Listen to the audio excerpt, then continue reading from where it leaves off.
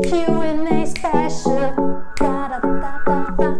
Q&A special. Hi FooX, my name is Lynn. I am a foosball player from Germany and the current world champion in women's doubles. Welcome to my Q&A special for my first 100 subscribers on YouTube. I'm very happy that I got a lot of feedback already and also good advices how I can improve my videos. So I'm looking forward to answer your questions. Just let's start with the first question.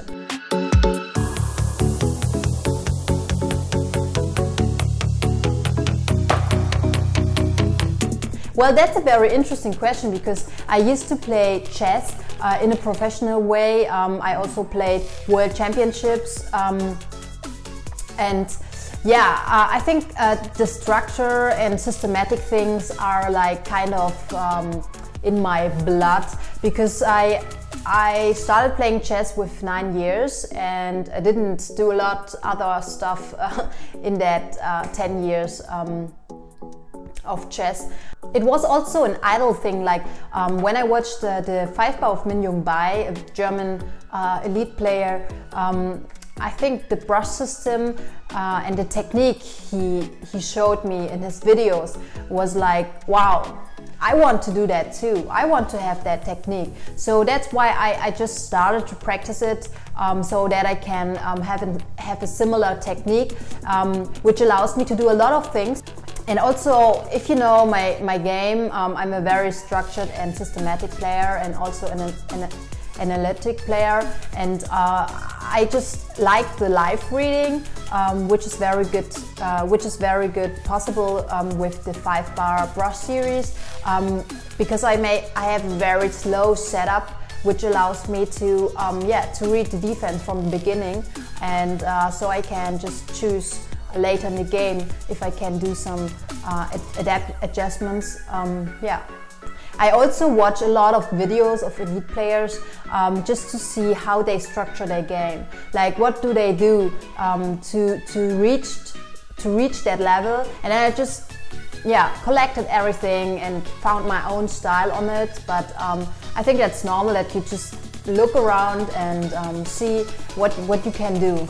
In my opinion, it's always better to hold back quick playing because later, after you have a good read on the defense, for example, you can reward yourself later in the game with decisions which are leading to quick success based on knowledge and based on intuition, also like a mix of it.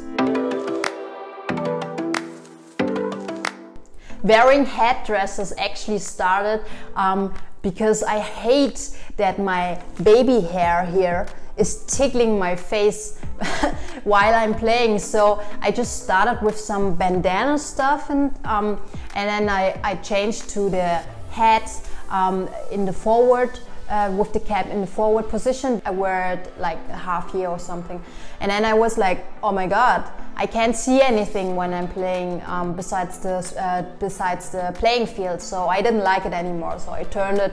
And actually that's the story of the red hat, but yeah, sure, it's a very interesting color to wear. But I really like it. But let's see if I will wear it also in the future, because my hair now is a little bit longer again. Yeah. Well, my biggest victory in doubles and singles, I mean, it's kind of obvious that, of course, winning the World Championship with Lily Andres in 2019 was one of the biggest victories ever. But also the win, my very first tournament win was very heartwarming too. It was my first real tournament with Ekaterina Sabolescu. We played in 2018 the ITSF Masters Tour in Prague, which is a very great tournament. So if you didn't join that tournament yet, you should do that.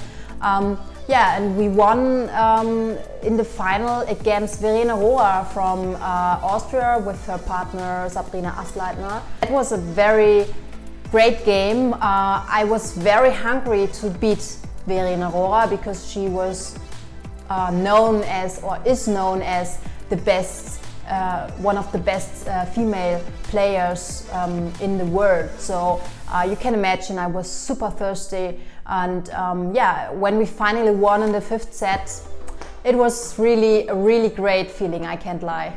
In singles I didn't win like something big yet, because I focused so hard on my forward position the last 2 years, and now I had the chance to put my focus also on the goalie position, so that I can like practice my 2-bar or 2 to 5 passing, and also the defense and the defending things, where I'm asking really good players how they defend, so that I can improve my single game, of course, and I can't wait to use all those new things that I learned in a tournament after all this Corona things.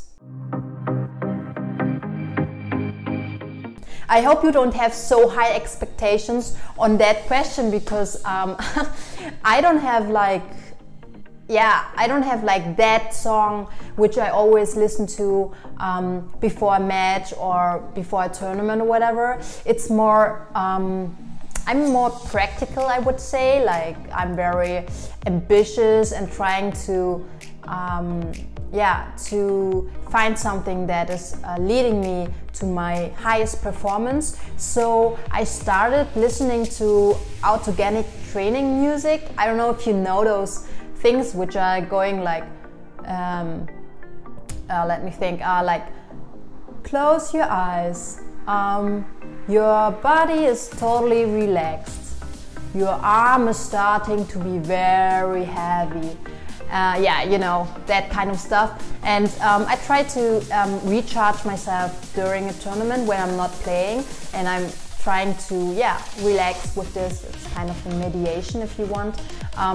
And after that, when I know, okay, now in 5 minutes, or maybe I have a call right now, I have to play, then I just listen very quick to very loud and fast music, just to, you know, wake up from all this relaxing thing. And then, and then I'm very recharged, right? That's my song.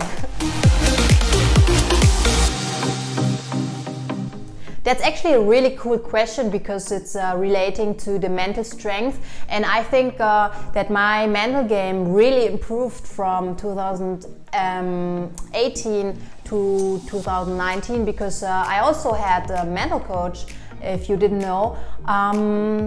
Pablo Kisse is his name.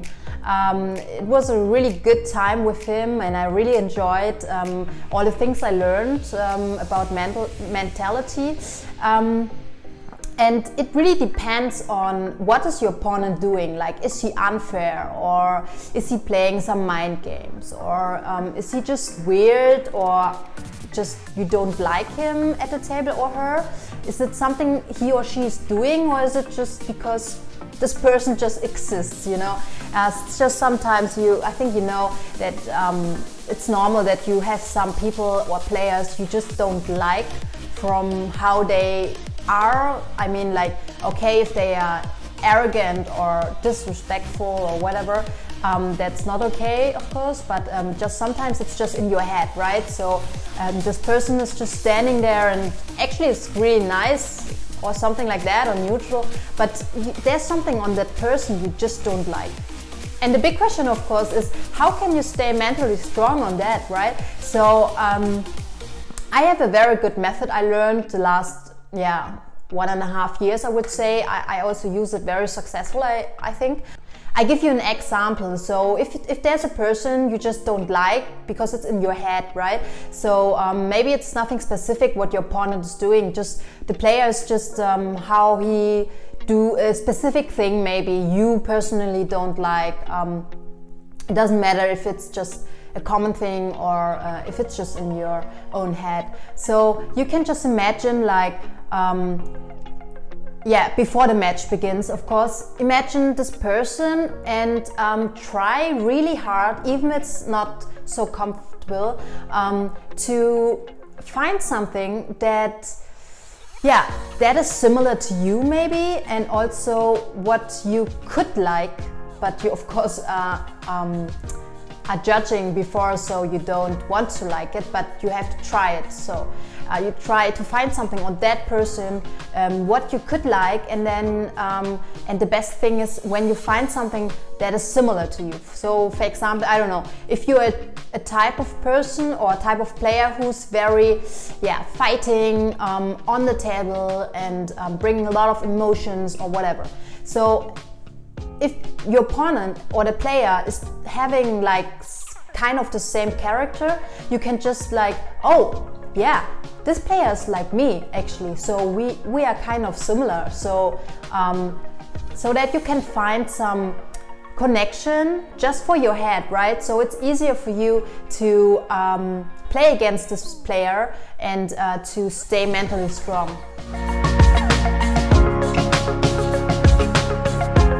I didn't think about that yet. I mean, first of all, there should be people who want to participate on that, right? So if there are enough people who are asking for it, I think maybe I would do it, but at the moment I don't have that on my mind. That's a cool question because yeah, I have a very, very big goal. It's like a dream. Like some players will now say, oh my god, this is like impossible, but my belief is strong. So and you need goals which are far away to know where you want to go. So I wish I could one day win the open doubles of the Leonard World Series. Yeah, that's I think my biggest goal, which I have right now at the moment. And I'm also very excited to go to America to join the IFP Tour, like Hall of Fame, and of course the Tornado World Championship. If I can win there, the women's field is also very big challenge, because the American women are really good on their home table. So I'm super excited. I actually wanted to go this year to the Hall of Fame and play with Ekaterina, but yeah, you know what happened. So I just wait for next year, and I really can't wait for that. I'm a very competitive person, so playing forward is like, yeah, I want to have the ball all the time. So, and you have the most affection on the game when you're playing forward, and I really like to control the whole game, you know, to have the main responsibility. It's like, yeah, my thing. I really love the high pressure, right? I'm really striving for this adrenaline, this feeling of, yeah, I would say death or life, kind of. It's just, if you play forward, you have more fire, I would say. Of course, you can be very on fire as a goalie too, but because the forward is more responsible for the game, for winning the game, it's like the pressure is a little bit higher. So I really like the feeling of pressure, and that's why I think I cannot do anything else than playing forward. Thanks for watching this Q&A special for my first 100 subscribers. I hope you enjoyed it, and if you have more questions, just leave it in the comments. I think I can answer it there too.